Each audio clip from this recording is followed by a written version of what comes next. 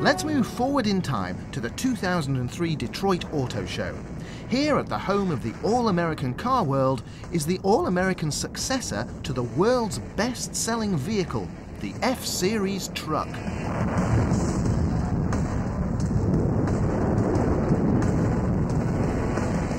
You wouldn't believe how many of these babies have been sold across the States.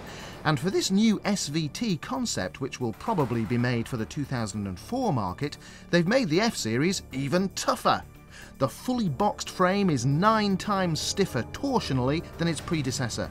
Plus, the cab size is 6 inches bigger in length. So, the stories we've heard of the obesity problems in America are true. I wonder if the new cab has a fold-out gut rest.